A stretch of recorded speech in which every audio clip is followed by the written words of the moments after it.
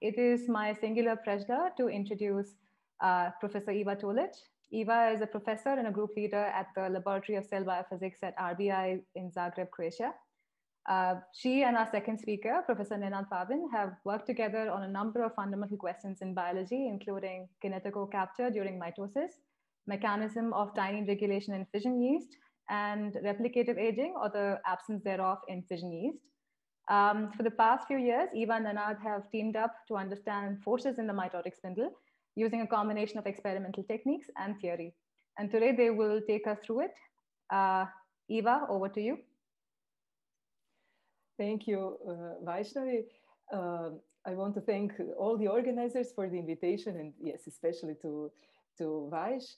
And I have to say, I really like this idea of having paired talks of experimentalists and theoreticians. So today will be the day of the mitotic spindle, and I will now tell you about the experimental approaches to the mitotic spindle, and later Nenad will tell you about theories that he is developing to understand the forces in the mitotic spindle. And I want to say that Nenad and I have been collaborating for, I think it's now 14 years on the problems of the cytoskeleton, motor proteins, the spindles, and similar problems. And it's really great fun to have for an experimentalist, it's great fun and very, very useful to have an excellent theory collaborator to work together. Okay, so let's start to talk about the spindle. So this is the mitotic spindle. What you see here, this is a human cell dividing. In green, you see the microtubules, and in pink, the chromosomes. And you see how this process looks when the cell divides. To me, this is a really super fascinating process, and it's never boring to watch these movies of cell division, because you see how much dynamics and complexity is here during cell division. So the spindle forms, you can see it now. The chromosomes are moving around like crazy. Then they get aligned at the so-called metaphase plate, and then in the end, they get divided precisely into two equal parts that then end up in the daughter cells. So this is the main task of the mitotic spindle, to segregate the chromosomes accurately. But unfortunately, this doesn't always work so accurately. So sometimes there are errors in chromosome segregation, and they can cause aneuploidy, which is a state with the wrong number of chromosomes. As you can see here, many chromosomes are present in some other number of copies than 2, which is the wrong number. 2 is the right number, and everything else is the wrong number of chromosomes. And these aneuploidy states are related to many serious diseases, especially to cancer. Most types of human cancers are characterized by aneuploidy in their cells. And also aneuploidy is related to infertility and miscarriages. It's actually one of the most common causes of these of infertility and miscarriages, and it's also the cause of many genetic diseases such as Down syndrome. So these are the reasons, more medical reasons, why it's important to understand how the spindle works, because if we understand how the spindle works and how the spindle normally makes accurate cell division, then we can hope to be able to prevent errors in chromosome segregation and the related diseases. Okay, so the spindles are made of microtubules, and microtubules are polymers of the protein tubulin. And on this animation, you see how right now microtubules serve as tracks for motor proteins to walk along them. Here you see a kinesin walking along the microtubule and carrying cargo. These are other cytoskeleton filaments, and in the back you see the centrosome from which the microtubules grow. This is a growing microtubule, and this is now a shrinking microtubule. And this is an important characteristic of microtubules, that they undergo microtubule dynamics. So they can be either in a polymerizing state, or they can switch to depolymerization. And this switch is called the catastrophe, and the switch in the other direction is called rescue. And this is a very important feature of microtubules, because in this way, microtubules are able to quickly change according to change their polymerization, depolymerization state according to the needs of the cell and signals that the cell gets. Microtubules are not alone. There are tens of different enzymes working on the microtubule. So we have already seen in this animation motor proteins, so kinesin, motor protein that walks along the microtubule. Some motor proteins walk towards the plus end, and the plus end is the one that is more dynamic, that is constantly either growing or shrinking, or sometimes pausing between growing and shrinking.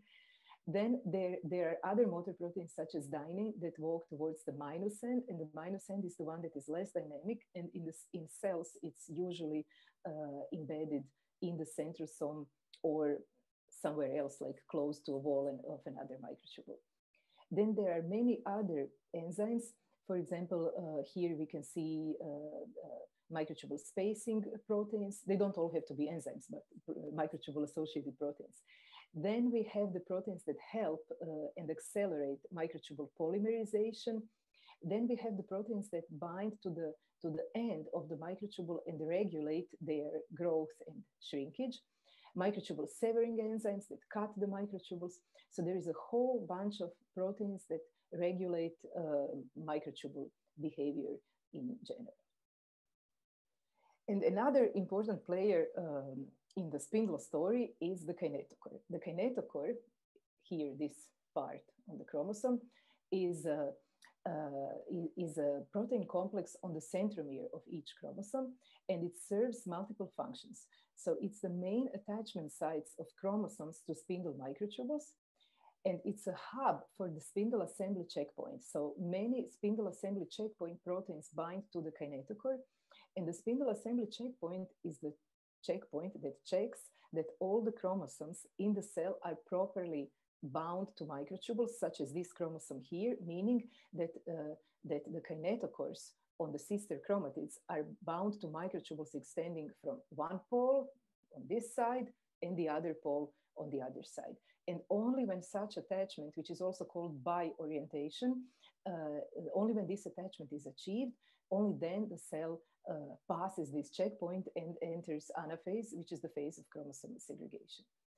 And also the kinetochore is one of the main sites where the force for chromosome movement is generated.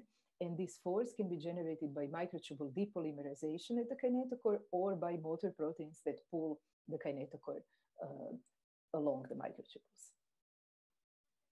So now when we put all this together, meaning the kinetochores and the microtubules, we get a textbook picture of the mitotic spindle. So here we see our chromosomes and kinetochores on them. And now there are several classes of microtubules in the spindle. Let's start with this one. These are called kinetochore microtubules because they grow somewhere from the region of the spindle pole and they end at the kinetochore. This is why they are called kinetochore microtubules. And the fiber, the bundle that they make is called kinetochore fiber or K fiber. Then we have all other microtubules that are called non-kinetochore microtubules, and they can be divided into several groups. The first one is overlap microtubules. This means that these are the microtubules growing from one spindle pole and from the other spindle pole, and they overlap here in the middle. They form the so-called anti-parallel overlaps because this microtubule has the minus end here and the plus end here, and this one has the minus end here and the plus end here. I should note that this is not electrical charge. This is just the plus and the minus is just the notation for the ends of the microtubules. As we have seen before, the plus end is the one that is more dynamic, and the minus end is the one that is not so dynamic. So here we have microtubules in the antiparallel configuration, and several proteins prefer to bind in these overlaps where the microtubules have the antiparallel configuration, as we will see later. And then there are some, let's say, more solitary microtubules. So the so-called polar ones, these are the ones that grow from the pole and don't interact much with anything specific. Although I have to say there are so many microtubules in the spindle that probably all of them interact to some extent with the neighbors. And finally, there are astral microtubules. These are the ones that grow from the centrosome towards the cell periphery, and they can interact with the cell cortex and help to position the spindle. So this is a textbook picture of the spindle. And it comes from work of many, many labs over more than 150 years.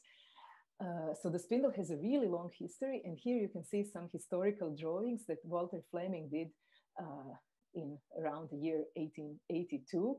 So already then he was able to see different phases of mitosis, as you can see here. He wasn't able to make the GIF, but it is his drawings that he drew by looking at the cells through the microscope.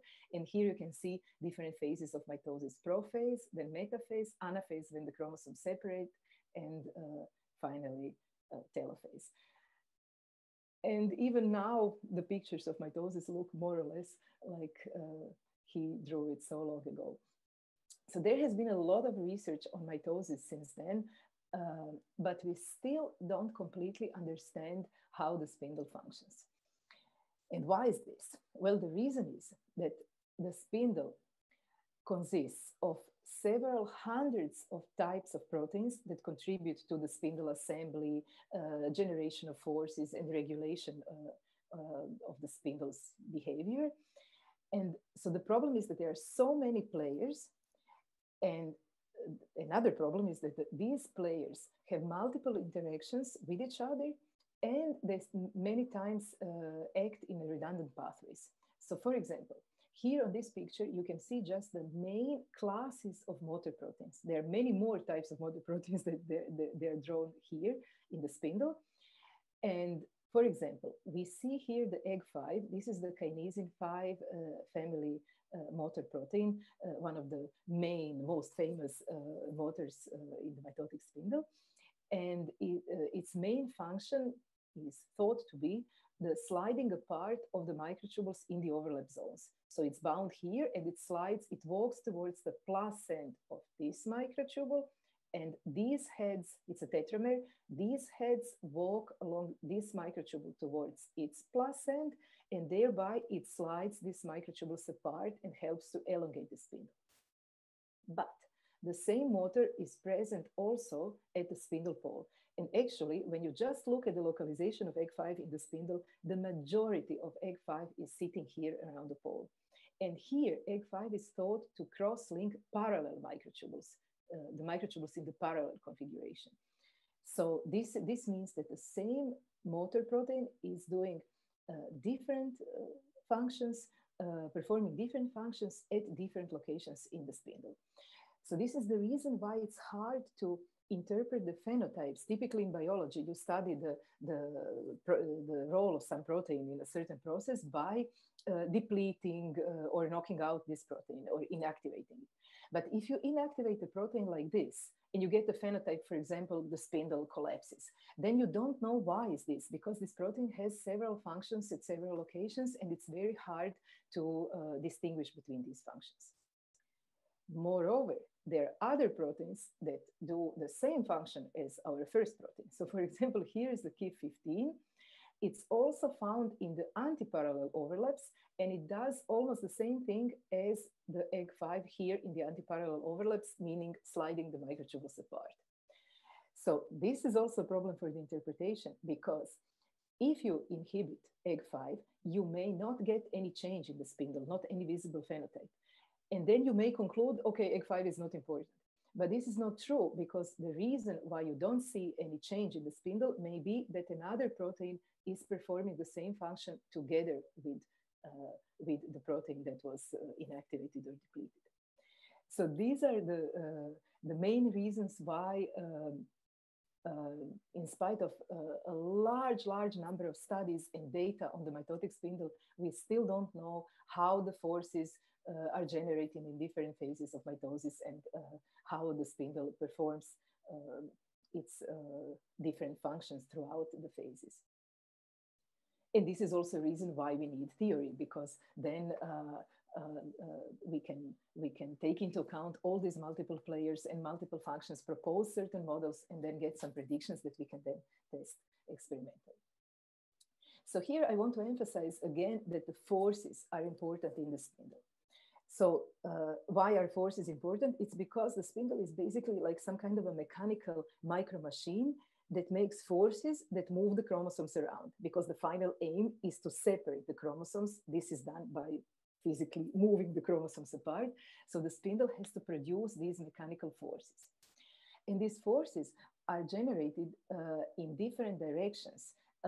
In different phases of mitosis. So for example, in prometaphase, which is the early phase when the spindle is just being assembled, the forces on chromosomes act towards the equatorial plane of the spindle. This is the equatorial plane, and all the chromosomes have to move there.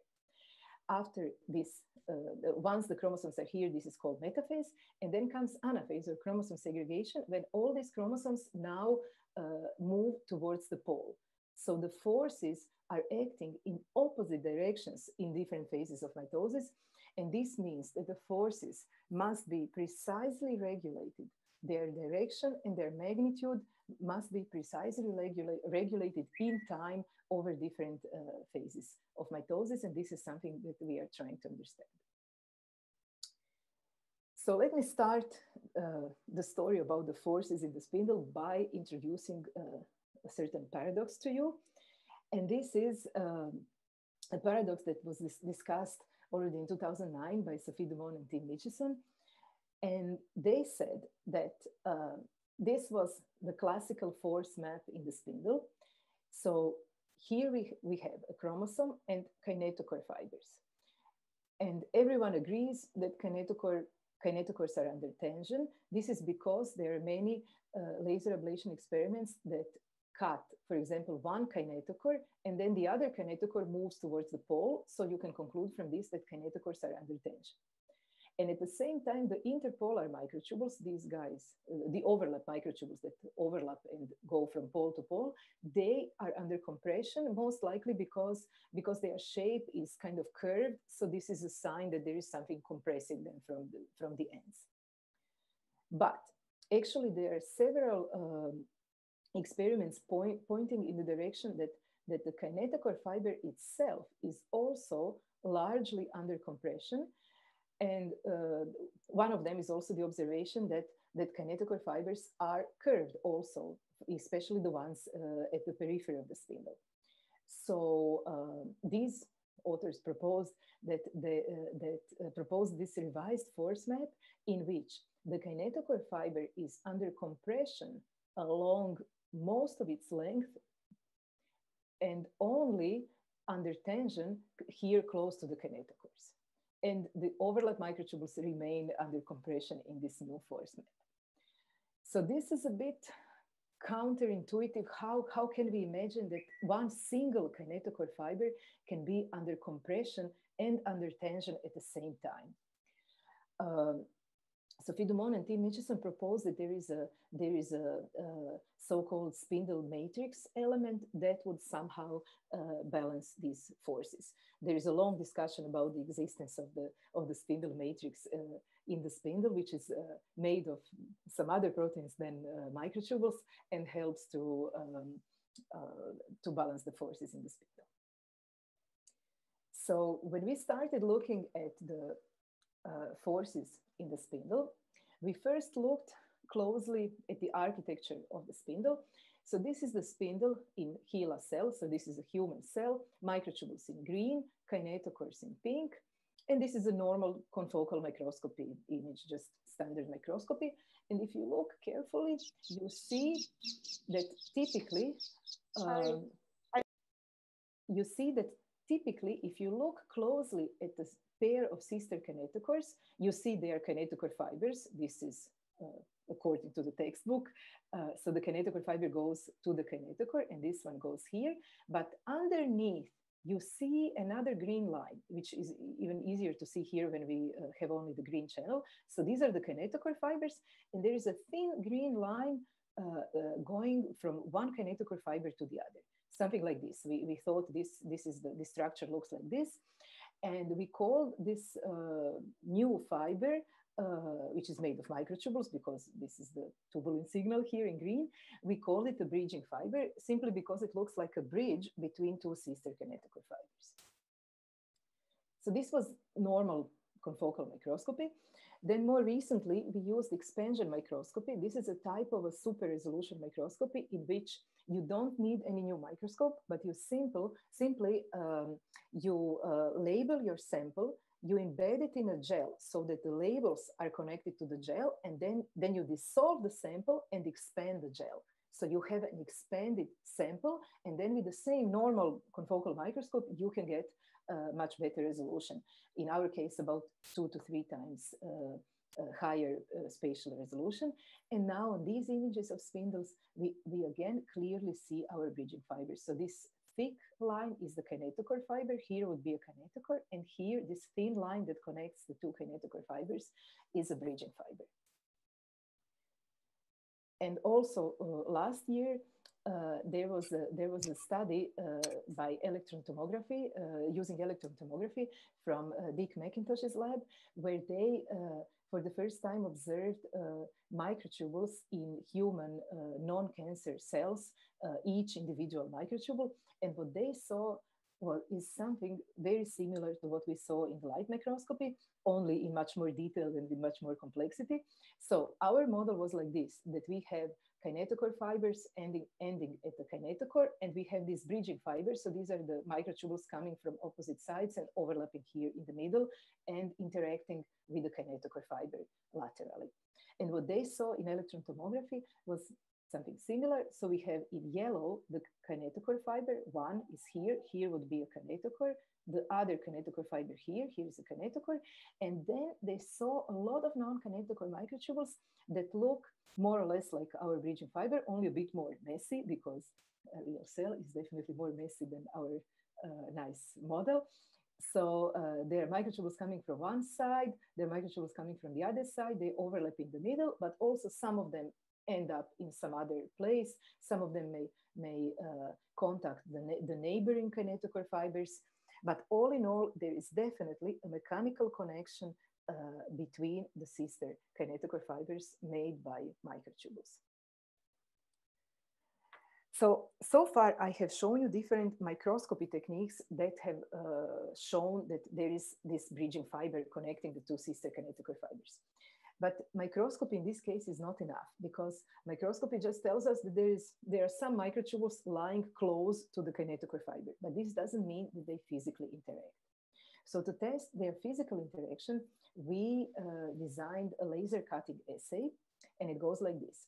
So we will cut here the kinetochore fiber, and then we expect that because, first of all, because of this curved shape of this whole unit of the spindle, we expect this kind of response, because after this compression is released, the fibers will straighten to some extent and move outwards. And if our bridging fiber, this line here, indeed interacts with the kinetochore fibers, it should move together with them. And if it doesn't, if it was just accidentally close by, then the bridging fiber may remain where it was before, and the kinetochore fibers will straighten. So let's see how it looks in the experiment. So this is our laser cutting. We are cutting very gently. So we are cutting just a single kinetochore fiber here. We see the response that we expected. So this fiber straightens, this part also straightens and depolymerizes. And when we look more closely at the still images from this movie, we see that, for example, if we look at the green channel, this is before ablation. Everything is here in one piece. There is the kinetochore fiber, the bridging fiber, and the other kinetochore fiber. And now after ablation, especially here, you see this part straightens, and it consists of the kinetochore fiber stub that was cut. The bridging fiber is still here, and the intact kinetochore fiber is here. So we have seen that the bridging fiber moves together with the kinetochores and with the kinetochore fibers after the cut. And this tells us that there is indeed a physical interaction between these fibers, that they make one mechanical unit, they move together. So this means that the bridging fiber probably influences the forces that are acting on the kinetochore fibers and on the chromosome. Then we wanted to know what is holding the bridging microtubules together, and we found that this is the PRC1 protein. So the PRC1 protein is a cross-linker of antiparallel microtubules.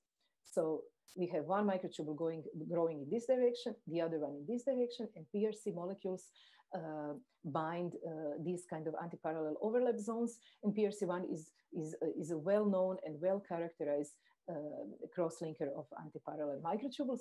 And we see it here in HeLa, human cells, here in these pink lines, and these are our bridging fibers. Similar function and localization for PRC1 protein was found also in many other cell types. And recently it was found, for example, in mouse oocytes. So it's not only, the bridging fibers are not only present in somatic cells, but also in germ cells, in oocytes. Here you see PRC1 in green, very similarly to HeLa cells in the central part of the spindle, labeling the bridging fibers. So most cells that have been studied in this regard so far have shown that bridging fibers exist and that PRC1 is binding the bridging microtubules together. And so we wanted to then know how the bridging fiber influences the forces acting on the kinetochore fiber and on the chromosome. And for this, we developed a theoretical model, and Nenad will tell you all about it later today. And I will now show you just the result, our resulting picture, what is happening in the spindle. So we have a bridging fiber here. And this bridging fiber, now the compression in this bridging fiber is able to balance the tension on kinetochores and the compression here close to the the kinetochore fiber in our model is under compression here in the region close to the spindle pole and under tension in the region between the point where the bridging fiber splits from the kinetochore fiber and the kinetochore. So this is what our model with the bridging fiber kind of automatically gives you, and it's a solution to the paradox that I have introduced earlier. So we don't need any other non-microtubule elements to balance these forces. Simply the bridging fiber that is observed between the kinetochore fibers is able to balance the tension on kinetochores and generate this kind of force map in which there is compression and tension at the same time along a single kinetochore fiber. Also, this model illustrates you how the spindle shape is maintained and generated, the curved shape of the spindle. And we illustrated this by making a real macroscopic model made of wooden rods. So here I want to illustrate to you just how the existence of the bridging fiber allows the spindle to get a curved shape. This picture shows you the textbook model without the old textbook model without the bridging fiber. So we have two kinetochore fibers. There is one kinetochore fiber here. This is the kinetochore, and this rope represents the chromatin connecting the two sister kinetochores. This is the other kinetochore fiber. And now, whichever forces you exert on the ends of these kinetochore fibers, you cannot get the rounded shape that the spindle normally has. But if you put a bridging fiber, so here we added another wooden rod and connected it laterally, we glued it laterally to this. So this is our bridging fiber. We glued it to one kinetochore fiber and the other kinetochore fiber. Now, if you apply forces, either compression forces or bending at the ends, you can get the curved shape of the spindle as is observed in normal cells. So this is, we propose that this is an explanation of how the spindle generates and maintains its curved shape, especially for the outermost microtubule bundles in the spindle. Now, how can we test this model that includes the bridging fiber? Well, one of the main predictions of this model is that if you cut the kinetochore fiber at different locations, the locations, the result will be different. Any other model before the bridging fiber model does not predict such a thing. It predicts the same outcome with respect to the movement of the kinetochores, no matter where you cut the kinetochore fiber. And the bridging fiber model says, if you cut the kinetochore fiber here, meaning between the point where the bridging fiber splits from the kinetochore fiber and the spindle pole, then the connection between the bridging fiber and the kinetochore fiber that is cut is going to remain there. So the bridging fiber will remain connected to both kinetochore fibers. It will be able to balance the tension on kinetochores.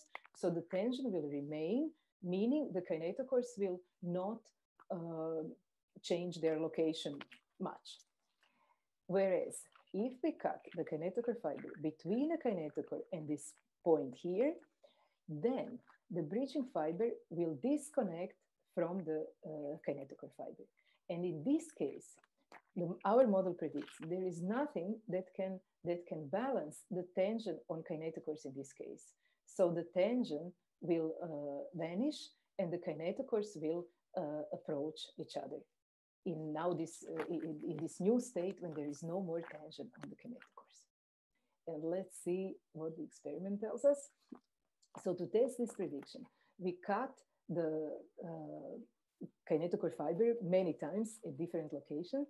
This is a general kind of response. This is a kinetochore to kinetochore distance over time, and the cut is done at time 0. So overall, the distance between kinetochores goes down, meaning the tension is released to some extent.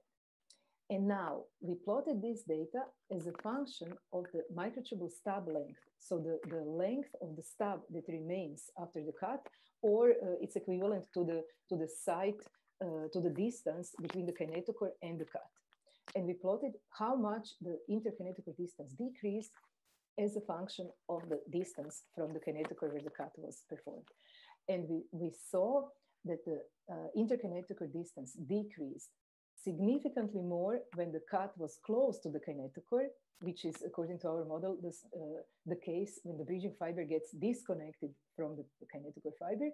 And the decrease was much smaller when the kinetochore fiber was cut closer to the pole.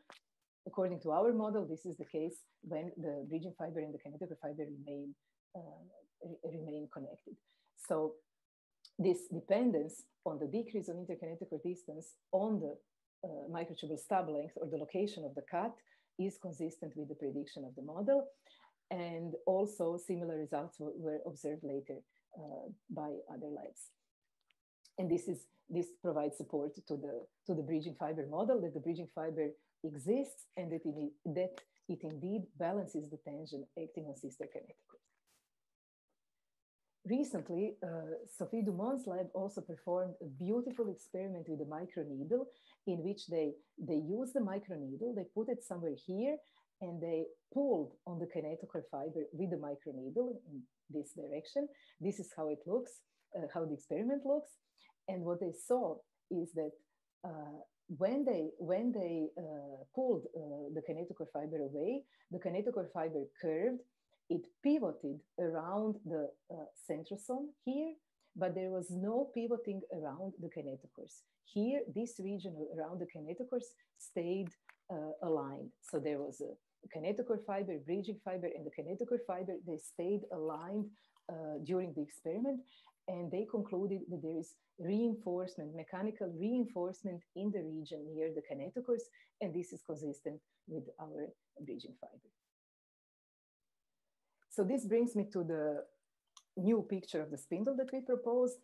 This is oversimplified, but just to remind you, the old picture, the textbook picture says that there is a kinetochore fiber ending at the kinetochore and overlap microtubules that don't interact significantly with kinetochore fibers, at least in the central part of the spindle. And in our new picture, all the overlap microtubules are actually bridges between kinetochore fibers.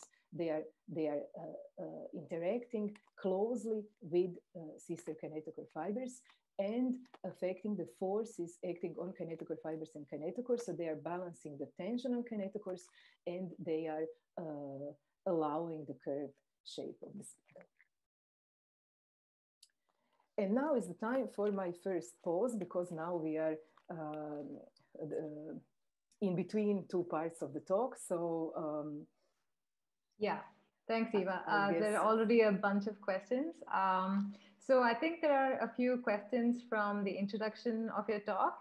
Maybe if it's okay, we take a couple of those. And then there are a few questions about bridging microtubules as well. So Sure. The first question is from Pratyush. Pratyush, do you want to go and unmute yourself and ask the question to Eva? Yes, thank you. My question actually was that in the initial slides, you mentioned that the microtubules are, so there are two sort of, depolymerization and polymerization happening. So my question is actually, how is depolymerization of the microtubules leading to a force being experienced by the chromosomes at the kinetochore? How is it becoming a force? Okay, that's a very good question.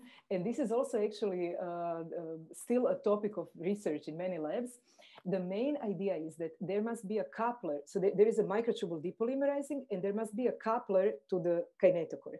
So in some cells, like in yeast, there is a ring along the microtubule that is bound to the kinetochore. And as the kinetochore is depolymerizing, this ring is doing a bias diffusion towards the minus end and pulling the kinetochore with it.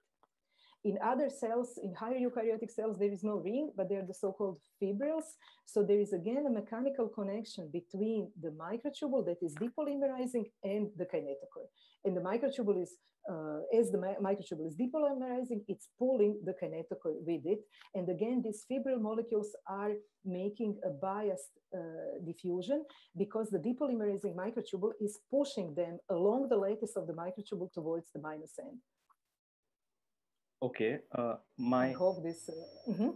Yeah, I was able to understand that to some extent. But my another part of the same question would be that if so, microtubules are polymerizing and depolymerizing at all times, even when they're not related to the kinetochore, right, in the cell. So the energy that must be consumed by the microtubules to go to this polymerization and depolymerization would be a certain amount. And if they have to now, in the case of kinetochores, pull the kinetochores into a certain direction, then the energy should increase. So that it should be a different probably mechanism of consumption of energy, or a different enzyme probably doing the depolymerization when it's happening near the kinetochore. So let me just, you are right. And there are certain enzymes promoting depolymerization. So I don't know if you still see my screen. Yes, I can. Okay, so so the point of energy is that there is a GTP tubulin and there is a GDP tubulin. So so it's the this is so the polymerization is promoted. The GTP tubulin is polymerizing, and when the phosphate is gone and you have GDP tubulin, then this conformation of the tubulin dimer promotes depolymerization. So then once there is no more GTP tubulin at the cap of the microtubule, this is a so-called GTP cap model of the microtubule. As long as there is GTP at the cap of the microtubule is growing. When this cap, because of the hydrolysis, is lost, then the conformation of the tubulin promotes the depolymerization of the microtubules. It promotes the curled state of the protofilaments and depolymerization of the microtubules. So this is how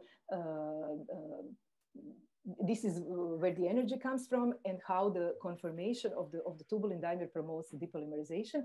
And as you mentioned, also during mitosis and also during certain other processes, there are on top of that enzymes that sit here on the microtubule and promote depolymerization by taking away some of the tubulin dimers, and this definitely costs more energy than simply than this simple scheme. So there is also the investment of energy during mitosis for the depolymerization. Okay, thank you. Thanks, Pratyush. A couple more questions on the introduction, if you don't mind, Eva. So the next is by Atyab. Atyab, can you unmute yourself and ask the question? Yeah, thanks. Can you hear me? Yes.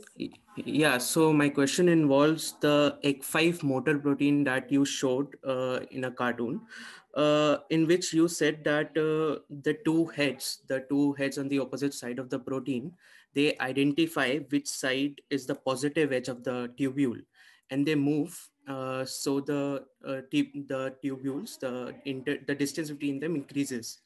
How is the head identifying which side is the positive and which side is the negative of the tubule? So microtubule has polarity that is visible even on the very small scale, on the scale of a dimer. As you can see here, alpha, there is alpha and beta tubulin. Alpha is here in one green shade and beta is in the other. Basically, it means that even on the small scale on the microtubule, when a motor lands on the microtubule, it can, by binding to these different sites, kind of feel in which direction the microtubule is pointing, because there is alpha beta tubulin dimer and then another alpha beta, but alpha beta is a dimer, so then there is another dimer, and this is how this local polarity is felt by the motors, and this is then how certain motors have a preferred direction towards the plus end or towards the minus end. Okay, thanks. It's all about the polarity of the microtubule that is that comes from the alpha beta dimers, which is 8 nanometers. So this is the scale of the polarity. All right. Also, in the new model, the overlapping microtubules are replaced by the bridging microtubules, right? So what is the purpose of EC5 motor protein in the bridging microtubules? Because in the center, the microtubules distance will increase and supposedly would decrease the compression that's happening in the microtubule, right? In the bridge.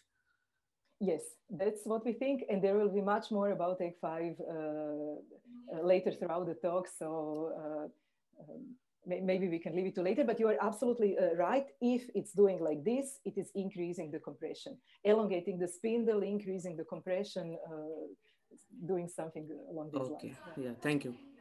Yeah, I request people asking the questions to maybe just limit themselves to one question so that we have enough opportunities for others to ask questions also.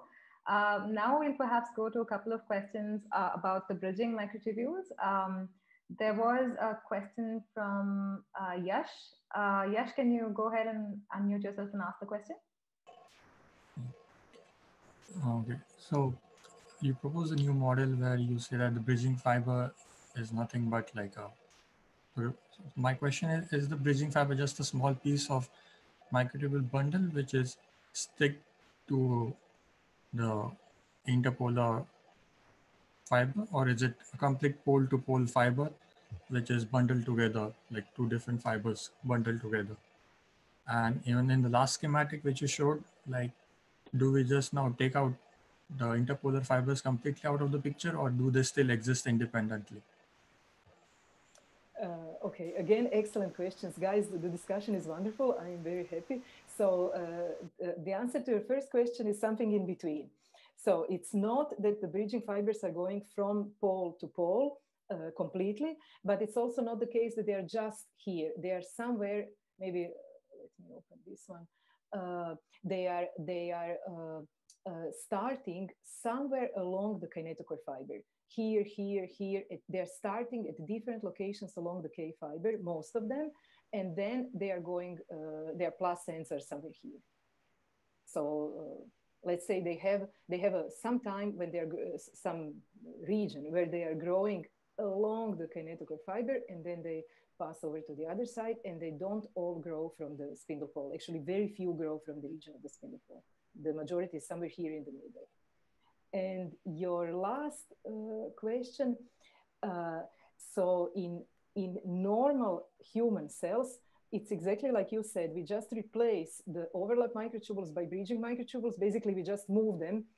So it's the same microtubules, just their function is different. Previously, their function was just here to be in the middle and to produce these kind of forces.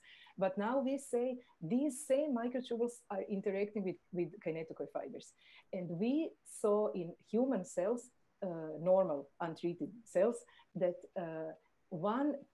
each pair of sister kinetochores, so each chromosome has one bridging microtubule. And we didn't see much, maybe 1 or up to 3% of the bridging microtubules were alone without chromosomes. And maybe up to 3% of chromosomes were at any time point alone without the bridging microtubule. Of course, this is a dynamic process, and at some moment in time, there may be, for example, a chromosome without the bridging microtubule, but maybe a bit later, the new bridging microtubule will attach or grow. But basically, approximately, there is a one-to-one relationship between bridging fibers and kinetochore microtubules. So they are all like this, and there is no free bridging microtubule, and there is no free chromosome in this simplified view. Now, of course, if you treat cells in different ways by depleting certain proteins, then you can get free overlap microtubules or no bridges or different situations. But in a normal situation in human cell, it's almost one-to-one between bridging fibers and chromosomes. Thanks, Eva. There's one question from Swarali that I missed, I think. Swarali, if you could go ahead and unmute yourself and ask the question to Eva. Yeah, thank you. Can you hear me? Yes. So my question is, do motor proteins like EG5 necessarily require an overlap zone so that they can attach to tubulin polymers of two different poles and slide them apart against each other? Or can motor proteins work without an overlap region? So most motor proteins can bind anywhere on a microtubule without the overlap region, but they have a preference to, some motors have preference to different parts. So for example, EG5 is here in the overlap region, but it is also found at a spindle pole. And there is, to our knowledge, no real antiparallel overlap zone near the spindle pole. There is a parallel overlap zone near the pole, meaning microtubules growing in the same direction. So maybe it needs two microtubules of the parallel orientation. But definitely we also see small, weak signal of EG5 proteins along also microtubules where we think there is no overlap whatsoever, parallel or antiparallel. These kind of motors will bind anywhere, but they will prefer and accumulate certain zones, such as EG5 prefers antiparallel zones. And regarding the function, if we think its function is to slide microtubules, then it can do its function only if there is an overlap zone to slide something with respect to the neighboring microtubule. When it's alone on a single microtubule, it just walks to the plus end. But we currently don't think that it's function to just walk to the plus end. But maybe it's the way to get to the overlap zone. Thanks, Eva. So again, going back to bridging microtubules, there are a couple of questions. So maybe I'll just pick a couple. Apologies if I don't pick your specific question. So Saptarishi, do you want to go ahead and ask your question? Hi. So actually, I was wondering what happens to the case of Mitotic attachments. How the force map defined by the bridging fibers work in the case of Mitotic attachments? That's a great question, and we have been thinking about this a lot because it looks like the bridging fiber could be bad in the sense that it could promote merotelic attachments because, for example, here it's close. So let me first explain what is a merotelic attachment. A merotelic attachment is when one kinetochore is bound not only to the microtubules from the pole on that side where it should be bound, but also to the microtubules from the other pole. And if you have a bridging fiber, it could just these microtubules of the bridging fiber would bind to this kinetochore here, and then this kinetochore would be merotelically attached, and this is bad. These kind of kinetochores then have errors in segregation afterwards.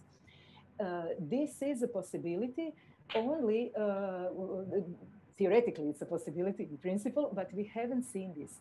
We think that,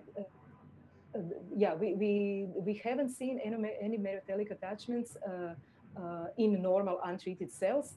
And every pair of kinetochores, like more than 97% pairs of kinetochores, have a bridging fiber. And we think the reason is that simply this bridging fiber is interacting laterally with the kinetochore fiber, and it's not interacting directly with the kinetochore. So somehow it's making the overlap zones with the microtubules coming from the other side and not directly end-on or laterally. We don't think there is any direct interaction between the kinetochore and the bridging fiber. Thanks. Couple more questions, and I promise that's it, Eva. But there's one question from RS. I don't know what their full name is, but the initials are R and S. Can you go ahead and ask your question? If not, I'll just read it out for you. Are there specific proteins which are known to reside at the microtubule branching point, and have there been experiments looking at perturbations of these proteins? Okay, this is also a great question. So yes, but there are two kinds of, let's say, branching points that we are talking about here. The first branching point would be, which is not drawn here, would be the point where the bridging fiber microtubule is nucleated, and the first time it kind of branches off from the kinetochore fiber. This would be along in this region, and there is the augmin complex that is important for this. So the augmin complex is the complex that is sitting along the pre-existing microtubules, and it's a nucleation complex that nucleates new microtubules. So this is the branching point for the bridging microtubules to nucleate, to exist in the first place. And when you perturb this, this protein, then there is much fewer microtubules in the bridging fiber. The tension on kinetochores is smaller, and a lot of other things happen. So this is the branching point of the where the bridging microtubule starts to nucleate from the kinetochore fiber. The second branching point is basically this one here, when the bridging fiber splits from the kinetochore fiber. And we think currently that this point is somehow determined, that there is no specific protein sitting only here, we think. So we think that there is a cross-linking of the kinetochore fiber and the bridging microtubules all the way while they are parallel to each other. And the main cross-linker is the NUMA protein. So when you, Sophie Dumont's lab has shown that when you deplete the NUMA protein, which we all think is the cross-linker of kinetochore fiber and bridging microtubules, then she got the result that when she cuts the kinetochore fiber even further away from the kinetochore, she gets the decrease of the distance of the kinetochore. This means that this point has moved, when you deplete NUMA, more close to the pole, meaning NUMA was important for the cross-linking of kinetochore fiber and the bridging fiber. And also I will show you later, when we deplete NUMA, we get different, we get less connection between kinetochore fiber and the bridging fiber, in the sense that bridging fiber is sliding and kinetochore fiber is sliding less if you don't have NUMA, and if you have NUMA, they slide more together. So NUMA is one of the main cross-linkers, but it doesn't sit here. I think this point here is probably determined by the forces and by the geometrical spherical constraints, that the bridging fiber simply cannot go all the way to the kinetochore, but there is about 1 micron here when this last cross-linker cross-links, because simply the bridging microtubule cannot come so close to the kinetochore because of the kinetochore and the chromosome, and because of the forces. In this case, if you have a compressed element, then this thing goes up and this thing stays here. So there is this gap here. So yeah, that's it. So we'll take one last question before you continue the talk. Maybe we can ask Apratim. Hey Apratim, can you unmute yourself? Yeah. Yeah. So Eva, I was just wondering what happens to the bridging fiber in anaphase. Do all the bridging fibers let go at the same time and then tension takes over? A great question. There will be a part of my talk about anaphase. So bridging fibers are there and they're sliding and they're helping anaphase. And we will see this. Cool. The third part of my talk. Thanks, Eva. We will let you continue with your talk. For the others whose questions haven't been asked yet, do go to the Slack channel that we have dedicated for this session and ask whatever questions you have for Eva. And I do hope Eva has some time later on to maybe answer those questions on Slack. Thank you. I surely will answer all the questions during the day today. Thanks for a great discussion. Your questions are right to the point. This is wonderful. Okay, but I don't think I will be able to do even half of my talk. Okay, we are going on. So now, the next question that we will be talking about is the alignment of the chromosomes in the middle of the spindle. So as we all know, the chromosomes are in metaphase, nicely aligned in the mid-plane, in the equatorial plane of the spindle. And to do this, they have to do two things. They have to congress, meaning move to the equatorial plane.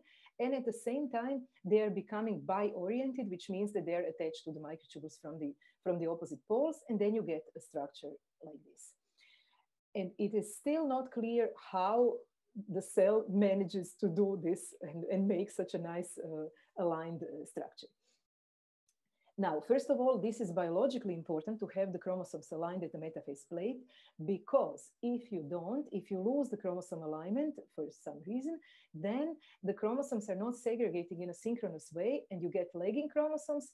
Usually you don't get real chromosome segregation errors that you get aneuploidy and the wrong number of chromosomes in the cell, but what you get is abnormal nuclei for the next interphase and so on, and also micronuclei, because this lagging chromosome, if it arrives to the pole region too late, then there will be a big nucleus and the micronucleus, which is definitely bad for the next phase and DNA replication and so on. So it's important to have the chromosomes aligned at the metaphase plate. So there are a whole lot of forces acting on chromosomes during metaphase. This has been a field of research over many decades, and a lot is known and a lot is happening there. So this is just a scheme to kind of briefly tell you what is going on the chromosome. So first of all, there is a pulling force acting on the kinetochore by the kinetochore microtubules, as we discussed before. And the main proof that it's like this is if you cut one kinetochore, the other one moves towards the pole. Then, at the kinetochore, there is mainly microtubule polymerization. So microtubules are polymerizing here predominantly. Sometimes there can also be some short periods of depolymerization, but mainly there is polymerization. And you can see this if you label tubulin in a certain way. And then you see that this new label tubulin incorporates near the kinetochores. Then there is something called poleward flux. This means that the whole microtubule, if all of the microtubules are undergoing flux in the direction of the pole. This is like a conveyor belt. So the whole lattice of all of these microtubules is moving towards the pole.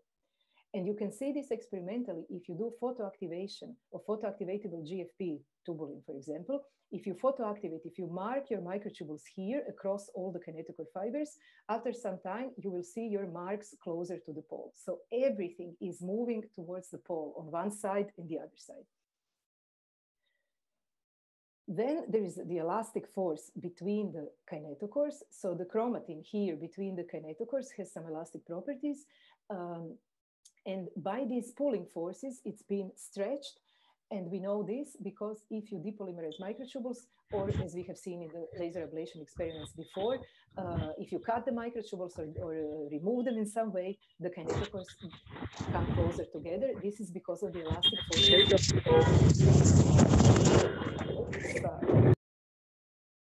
Okay, and then finally, the chromosome arms are not just there. The chromosome arms are these regions of the chromosome, and they are not just sitting there passively. They have motor proteins, the so-called chromokinesins, attached to them, and they can walk on the microtubules. So whenever there is a microtubule coming to the chromosome arm, a motor protein can catch it, and these motors walk towards the plus end, So thereby they push the chromosome away from the pole, and this is called the polar ejection force. And you can most clearly see the polar ejection force if you cut off a part of the chromosome so that only this arm part is left. And then you see that this arm moves away from the pole, from the closer pole away due to these motors that move the chromosome arm along the microtubules. So this was the summary of the forces accepted in the prevailing view of the chromosomes during metaphase, and you see how complex it is, and a lot of things are moving with respect to each other. Everybody is moving with respect to everybody else, and it's quite exciting, I have to say. And now some molecular players. So these processes that I have shown you now are regulated by different molecular motors and other enzymes. So on the kinetochore, there are several motors that regulate microtubule polymerization and depolymerization. For example, KIF18A suppresses microtubule polymerization. CLASP promotes polymerization. MKEG promotes depolymerization. So they're always opposing enzymes at the same place, opposing each other, and then somehow the final balance between all these activities is visible in the cell. At the spindle pole, there is a motor from the kinesin 13 family depolymerizing the minus end, which helps this flux of the whole microtubule towards the pole. It has to depolymerize here, otherwise the spindle would grow if there was no depolymerization. Then on chromosome arms, we have seen there is the protein called KID, which moves the chromosome arm along the microtubule. And there is also KIF4A, which suppresses microtubule polymerization. And microtubule polymerization itself can push the chromosome arm away from the pole. And within the bridging fiber, there is whole lots of proteins. So there is BRC1, which is the cross-linker that we have mentioned before, that cross-links the microtubules together. It has a binding partner, KIF4A. It's actually the same guy like this one here, but so KIF4A is in two different locations. Here, the KIF4A in the bridge moves towards the plus end of the microtubule, and here it suppresses polymerization, and thereby it controls the length of the bridging microtubules. Similarly, KIF18A also moves to the plus end and suppresses polymerization. EG5 is here and doing the sliding of the microtubules, and SAMP-E is also here in the overlap zone and sliding microtubules apart. And these are only the proteins that have been studied so far with respect to their localization and function in the bridging fiber, and we expect that there will be surely tens more kinds of proteins here in the bridging fiber doing different functions in sliding and in regulation of microtubule dynamics. Now, how can all these activities lead to the centering of chromosomes in the equatorial part of the spindle? And here, these are probably my favorite slides of this part of the talk. Here, I will introduce to you the concepts, how something can be centered on the spindle. So there are three types of centering mechanisms. The first one is based on the length-dependent pushing forces. So in any case, if you want to center something, something has to be length-dependent, because you have to know where you are to regulate the force depending on the length of the microtubule, or distance from the pole, or distance from the equator. So here we have length-dependent pushing forces exerted by microtubules, and there are three reasons why these forces are length-dependent. The first one is, if you have an isotropic aster of microtubules, so microtubules growing isotropically from a centrosome, then simply the microtubule density will be smaller if you go further away from the centrosome. Here, in close to the centrosome, there will be many microtubules bumping into some area, and further away, there will be less. And this actually goes as 1 over distance from the centrosome squared. Then there is another effect, and this is that the microtubules are not all of equal length. Because of the dynamic instability of microtubules, their length distribution is roughly exponential. And this is then something that makes it even more so that there are many more microtubules bumping into an area close to the centrosome and very few long ones far away. And finally, there is also the critical or Euler force, which is the critical force at which the microtubule buckles. And for a short microtubule, this force is larger. So the short microtubule has a larger force pushing on some object than the long microtubule. So because of all these three effects together in the spindle, we have higher pushing forces close to the centrosome and smaller forces far away from the centrosomes. So this means if you have two centrosomes, then the chromosomes will be pushed away from both poles towards the equator. Then another type of centering mechanism has to do with microtubule dynamics. So we have seen the different enzymes, motor proteins, they regulate microtubule dynamics. And now, if you want to center something, you have to regulate the microtubule dynamics in a length-dependent manner. Again, you have to measure, the motors have to measure the length of the microtubules to be able to center something. And there are motors that can do this. So for example, if you have a chromosome that is displaced towards one side, then you have a shorter microtubule on this side and a longer on this one. And there are motors, such as, for example, kinesin 8, that have the following properties. They bind anywhere along the microtubule. So the longer microtubule will accumulate more motors than the shorter one. These motors walk towards the plus end, and for this mechanism, the motors have to be highly processive. Processive means that they walk long distance without detachment. So these motors must be able to walk a long distance of a length of this microtubule, which is almost 10 microns, without detachment. This means that the long microtubule will then accumulate at the plus end more motors than the short one, because all of these guys who bind here will move to the plus end. And then these motors somehow affect microtubule dynamics. And for kinesin 8, it has been shown that kinesin 8 can do different things. In vitro, on stabilized microtubules, it can regulate the depolymerization rate, so that the longer microtubule, because it has more motors, has a higher depolymerization rate. It shrinks faster. Then, this was in vitro on stabilized microtubules.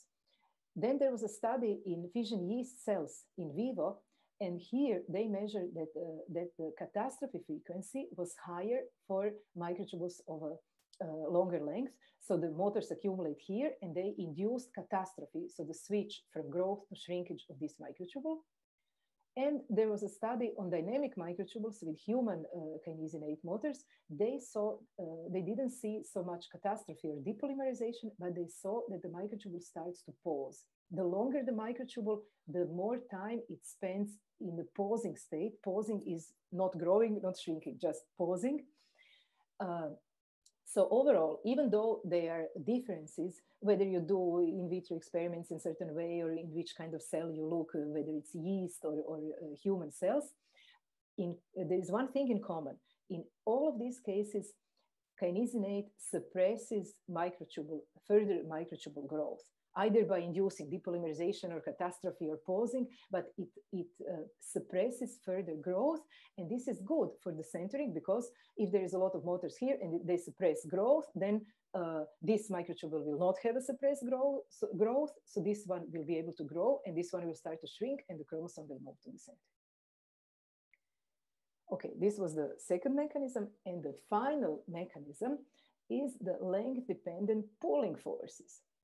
Pulling forces can also be length-dependent if you have a situation like this. There is a kinetochore microtubules on this side and on this side, and if they are bound along their length to something, which could be a microtubule or could be something else, could be some other filament or some other structure, then there is a longer length on this side, which then can accumulate more motors that are able to slide the kinetochore microtubule with respect to this structure here. And more motors means more force, and the total force on this chromosome will depend almost linearly, presumably, on the length difference between this longer side and the shorter side. So the length difference will make the difference in the number of motors. This will make the difference in the forces, and the net force will be in the direction, of the longer microtubule, meaning towards the spindle center. This part has not been explored yet in the spindle. The pushing forces and the microtubule dynamics are well documented in the spindle, as I have shown you before, but the length-dependent pulling forces have not been explored. And we wondered, because we have our bridging fiber, do we have length-dependent pulling forces here in the spindle? And do they somehow affect the alignment of the chromosomes at the metaphase plate? And the first experiment that we designed to start answering this question was to remove the bridging fiber acutely. The problem with most experiments in cell biology is that most perturbations, biological perturbations, depletions of proteins are done over many days, and then the cell can enter mitosis and build a spindle without a certain protein, and it can compensate this by, for example, overexpressing other proteins or in some other way. And then sometimes there is no effect on the spindle, even though some protein is missing, because the cell had time to compensate for it. This is why now the field is moving in more acute methods to remove the protein, meaning you have a nice spindle and then acutely you remove a certain protein. And there are different ways to do this. We designed an optogenetic way to remove the protein. Optogenetic means that you control some protein activity or localization by light, or you combine optics because you will shine some laser light, and genetics because you have to genetically modify your cell. So our design of our experiment was like this. We want to remove our PRC1 protein that binds the bridging microtubules together to disassemble the bridging fiber. We bound our protein to RFP, red fluorescent protein, to see it, and to SSPB, which is a protein, bacterial protein, that binds to the peptide called SSRA, which is bound to the LAV2 domain, and this is a light-sensitive domain, and all of this is bound to the cell membrane. So the idea is, when we shine blue light, the LAV2 domain changes its conformation, it kind of opens up, and now it allows for binding of this part to this part. And as our protein is undergoing turnover, it's binding and unbinding from the microtubules, in which eventually it will be sequestered by this binding to the cell membrane. And this is how the experiment looks. So you see our PRC1 protein in pink. This is the one that we want to remove, and the kinetochores are in blue. The blue light was started in the beginning of the movie, and you see how the whole protein has moved to the cell membrane. Now at 20 minutes now, we switch the light off, and the protein comes back. I will play it once again. Now when it comes 0 time, which is now, we start removing the protein. So you see it's still on the spindle, but it's moving to the membrane. There is less and less PRC1 pink protein on the spindle and more on the cell membrane. So now we removed almost all of it. After 15 minutes, we removed almost all of it to the membrane. And when we switch the light off, it unbinds from the membrane and comes back to the spindle. So this is the beauty of the optogenetic experiments, that they are so fast and reversible. When we measure the PRC intensity on the spindle, we see that the half time of removal is about 4 minutes. And when we switch the light off, it comes back within less than a minute. So this is very fast, meaning we can do this experiment at any phase of mitosis that we want after the spindle has been normal, on a normally formed spindle. And it's reversible, so we can see what is happening when the protein comes back. But anyway, our question for this talk is whether the removal of the PRC1 protein made some effect on the alignment of the chromosomes.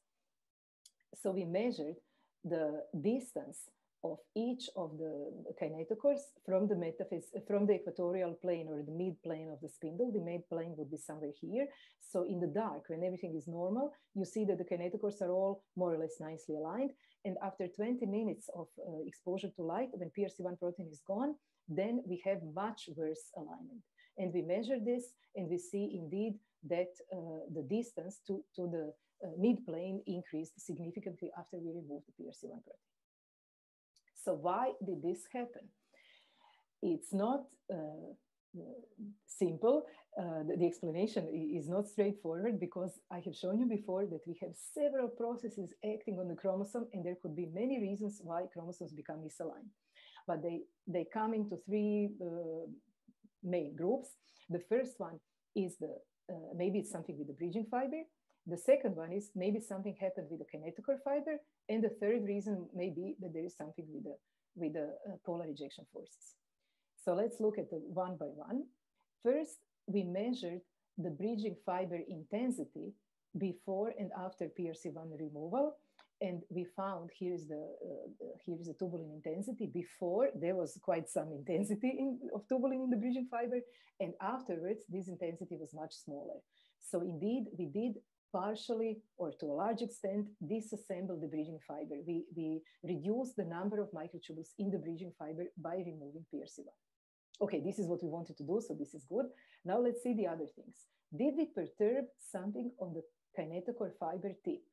We looked at the proteins, typical candidates for the activity on the plus end of the kinetochore fiber. We labeled them with GFP and performed our optogenetic experiments in which we removed PRC1. And we saw that both in the dark and in the light after PRC1 is removed, these proteins remained on the kinetochore fiber tips. So we concluded most likely kinetochore fibers are not affected.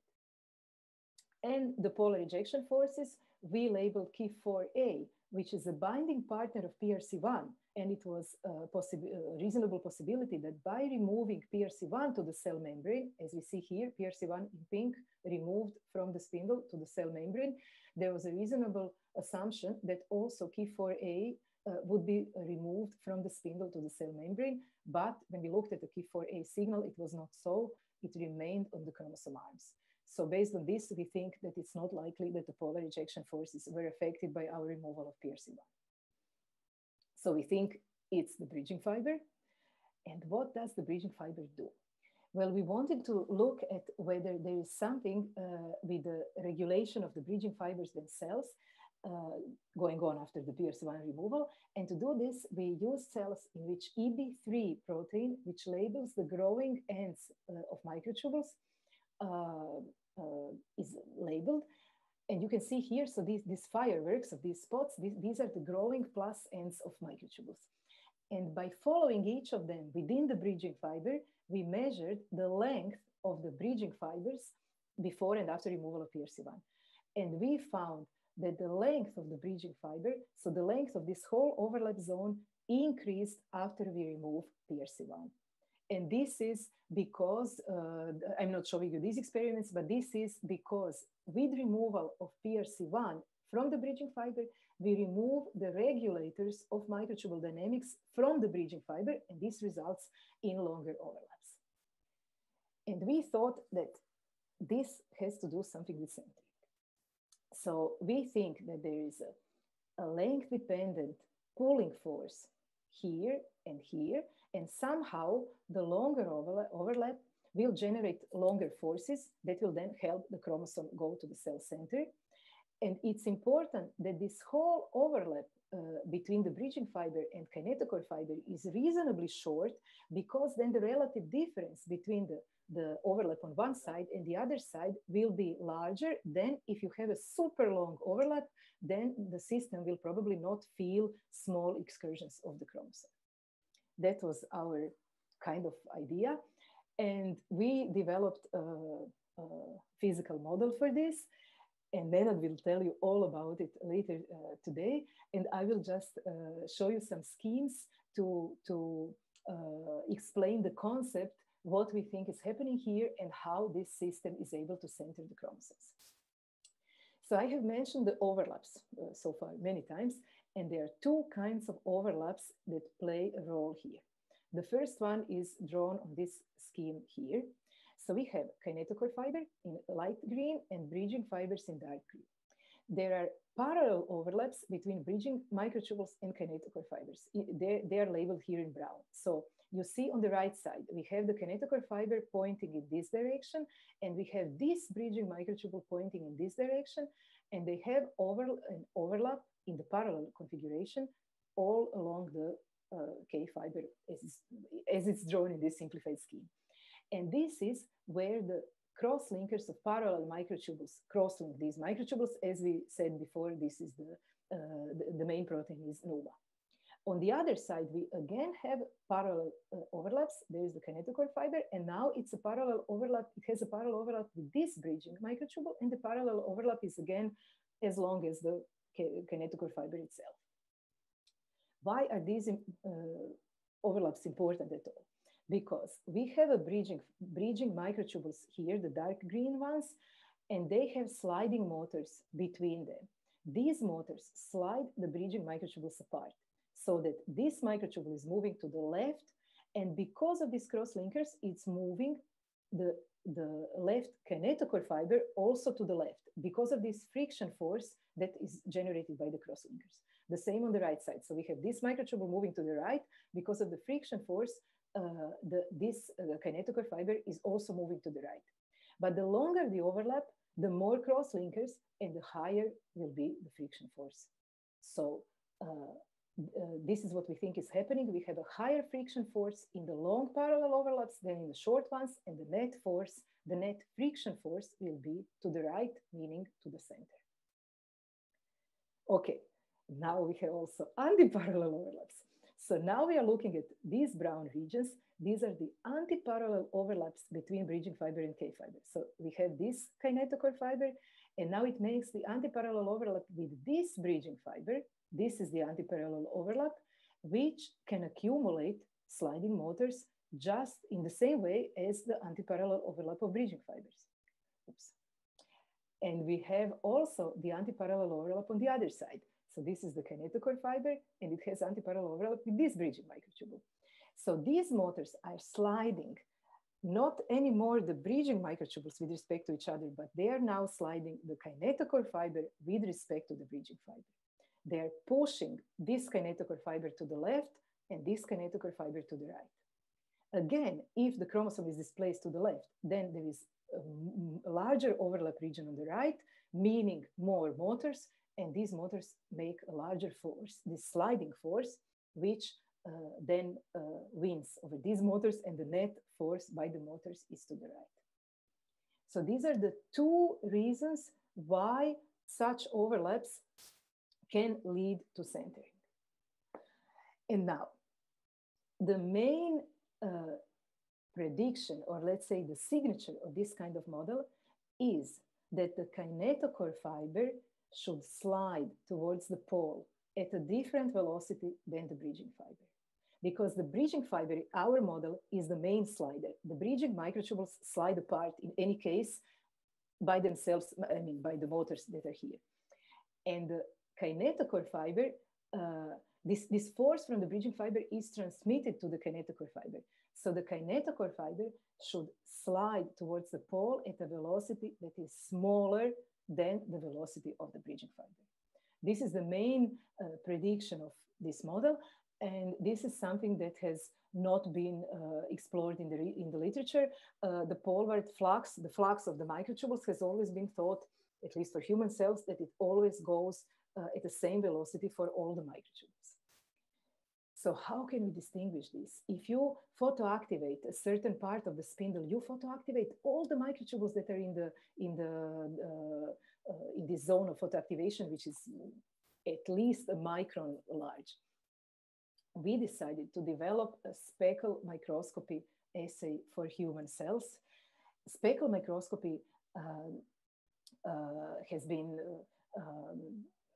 designed a long time ago by Claire Waterman-Storer, and it works in a way that if you can have speckles on the lattice of a cytoskeleton filament, for example, on the microtubule, then you can follow these speckles and you can see where your filament is moving. And we achieve this by using a very small concentration of sirtubuline, the dye that binds to microtubules. And what you can see in these movies, each of these white spots is one speckle on a single microtubule. This is just a couple of dye molecules within a diffraction limited spot on a single microtubule of its lattice, and it's showing you the movement of this microtubule. And in addition, we have kinetochores here in red.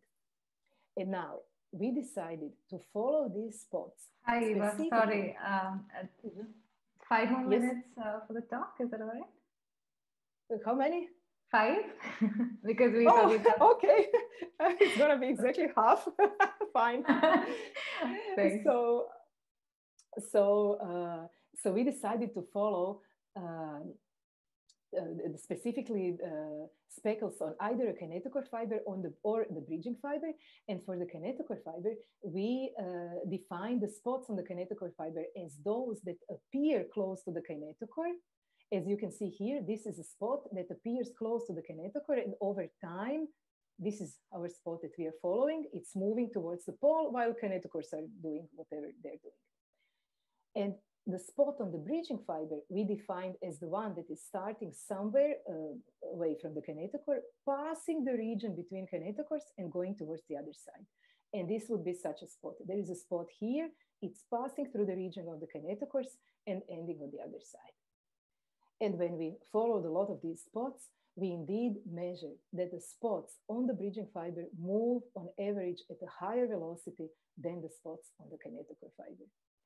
And this is this gives us confidence that our model is right. And this is the final scheme for this model, how it works and how it centers the chromosomes. So if the chromosome is here, the kinetochores are displaced towards the left, we have a longer microtubule on the right side that has longer overlaps with both parallel microtubules of the bridging fiber and antiparallel ones. And now, if we have a spot labeled on the bridging fiber, for example, here and here, these two spots will slide apart because the bridging microtubule is sliding apart. So this spot will, after some time, end up here, and this spot will end up here. It's just sliding apart. Now, the sliding forces from the kinetochore fiber are transmitted, from the bridging fiber are transmitted to the kinetochore fiber. But this kinetochore fiber is more coupled to the bridging fiber because it's longer. So this spot on the kinetochore fiber will move at a faster velocity towards the right side than this spot on here, on the kinetochore fiber here. This spot will move only a little bit to the left because there is more overlap and more coupling between the kinetochore fiber and the bridging fiber on the right side than on the left side. And this means that effectively, the midpoint between the spots on the kinetochore fibers is moving to the right and helping to center kinetochores. And at the same time, we have all the other mechanisms working that I have shown you before. So for example, there is polymerization of microtubules on this side, which is also helping to center the kinetochores. But our model is that the relative sliding of the kinetochore fibers with respect to the bridging fiber provides a centering force that is helping to center the kinetochores in the metaphase plate. And I think with this, I will have to finish. I am now, or maybe I can just show you, I don't know, two most important slides of the last parts of the talk, because there was a question about the bridging fiber during anaphase. So I have to say what happens to the bridging fiber during anaphase. This is the answer to the question about anaphase. So we wanted to know about the bridging fiber during anaphase, and we cut the kinetochore fiber here, which resulted in the movement of our kinetochores upwards. And now the anaphase starts. And you see, as the anaphase starts, the bridging fiber is still there. And in another experiment, we cut also the bridging fiber itself. So we cut first here, and then we cut the bridging fiber, and now the kinetochores didn't separate properly. You saw in the previous example that as long as the bridging fiber is there, the kinetochores separate properly. And now when you cut the bridging fiber, they don't separate properly. And what we think is happening is that the sliding in the bridging fiber, which we have shown that it's driven by EG5 and kinesin 4, KIF4A, is helping to slide the kinetochore fibers apart. So this was the part about anaphase. And now I just have to introduce the part of the spindle chirality that Nenad will talk about later in the afternoon. So in this final part of the talk, I wanted to discuss the force balance in the whole spindle. And for this, we needed to know the shapes of the microtubules in the whole spindle. Now, if the microtubules were positioned like meridians on the Earth, then if you look at the spindle from pole to pole, you would see something like this.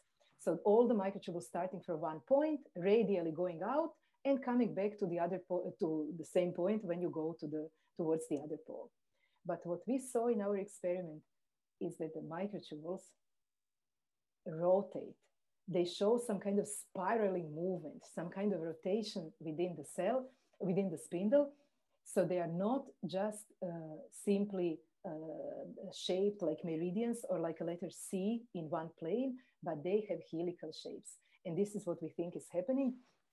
So what we see is that the spindle has a chiral shape.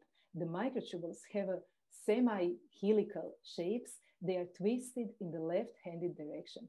And this is not so visible in the normal side view of the spindle, because in the side view it looks like this. I mean, there is a little curvature, but nothing special. But it's the most visible if you look at the spindle end-on, so pole to pole. Then you see these kind of, if you would be able to follow the whole microtubule, it would look like a petal of a flower. But we are following just the central part. So what we saw in the movie is just this part. And this is a signature of the helical shape of the microtubules rather than straight shape. And Nenad will tell you in the afternoon how these helical shapes are generated by the bending and twisting moments. And with this, I will stop. And I'm looking forward to questions if we still have time. Yeah, thank you, Eva, and sorry to rush you, but we'll have time for a couple of quick questions maybe. The first is from Saugata. Saugata, do you want to go ahead and unmute yourself and ask the question? Yeah, thank you. Am I audible? Yes. So as you, hello Eva, you showed that in the optogenetic experiment, the PRC1 detached from the overlapping microtubule and goes towards the membrane. And then when you put off the light, it comes back. But the half times were different. So my question is, in the bulk after the detachment, how the PRC1, what is the process through which the PRC1 goes towards the membrane and comes back? Is it by diffusion or by some active processes? We think it's by diffusion. We think it's simply that PRC1 detaches, has a turnover. So there is some PRC1 in the cytoplasm and there is some on the microtubules, and it's turning over, and simply the diffusion is moving into the membrane. That's what we think, because basically because we don't see any directed movement of PRC1, we just see the signal of diffused PRC1 in the cytoplasm. But the half-life you have shown is different for two processes, going towards membrane and coming back. There is, we think that there is a binding affinity of PRC1 to the spindle, and then there is the affinity of SSPB towards SSRA that determine these things, how fast it will unbind from the microtubules and how fast it will bind to the membrane. So it's determined by this. Diffusion, opening up of the changing of conformation is fast, but then there is the three processes: diffusion and the binding affinity to the microtubules and the binding affinity to the membrane. Okay. Thank you. Thank you, Saugata. There's maybe one last question, maybe from Saptarishi. Could you go ahead and unmute yourself and ask the question? Yeah, hi Eva. So I have this question. So in this chromosomal centering process, it is kind of the microtubule overlap length dependent. So I was wondering that should we expect any chromosomal oscillation at certain regimes due to the tug of war between leftward and rightward forces, just in resemblance with the nuclear oscillations in the fish nest? Okay, I didn't hear every word you said, but you asked about oscillations. So there are oscillations definitely in fission yeast, and there are oscillations here. And we think that oscillations are driven mainly by the dynamics of the microtubules. So let me first say the forces that I explained them like this, they are simply centering. They don't drive. If you have a displaced chromosome, it goes to the center, and there are no oscillations in this simplified view. But in real cells, the oscillations exist, and we think that they're driven by kinesinate motors that accumulated at the plus end of the microtubules. In fission yeast, it's clear that it's driven by kinesinate and microtubule dynamics, because fission yeast doesn't undergo forward flux. There is no sliding of microtubules towards the ends of the spindle in yeast. This means that this kind of model cannot work, because the kinetochore fibers cannot slide with respect to overlapping bridging microtubules. So in fission yeast, the oscillations and everything, the centering is exclusively driven by the dynamics of the plus end that is regulated by kinesinate and other motors. And here you have both effects. The motors like kinesinate are influencing the dynamics and generating the oscillations, and there is this sliding effect that is purely centering. Does this answer the question? Yeah, thank you. All right. Okay, one last question from Weber, who's got his hands up. Weber, just a quick question. When you talked about microtube, when you talked about molecular motors, they're basically enabling depolymerization. I didn't understand the mechanism unless you said it and I missed it. What was the mechanism behind motors actually increasing the probability of depolymerization of the microtubules? I didn't say this, and this is also a great question. So there are several models. In one model, for example, the motors go to the plus end and they physically grab the subunits of the microtubule, the dimers, they bind to the dimers and they detach them.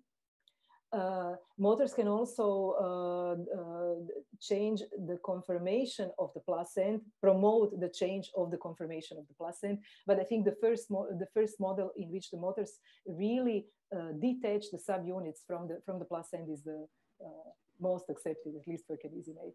Yeah, because that wouldn't explain like some linear growth, right? I mean, you had like depolymerization increasing with the length of the filament. And in case length of the filament is correlated to the number of motors, then motors just going towards the plus end, that wouldn't explain this correlation, right? This explains the, do you mean, just a second. You mean longer filaments depolymerize faster because of the motors. Yeah, this is the graph. The depolymerization rate was seen in experiments to depend on microtubule length, and this was for stabilized microtubules. So, meaning these microtubules don't undergo dynamic instability by themselves; they are just stabilized. And the interpretation is the more motors on the plus end, they really take off the subunits, and the more motors there are, the more subunits they take, and there is the higher depolymerization rate. But this is slightly different than what is seen in cells. But at least for in vitro experiments, this is the case. Thank you, Eva, and thanks, Weber.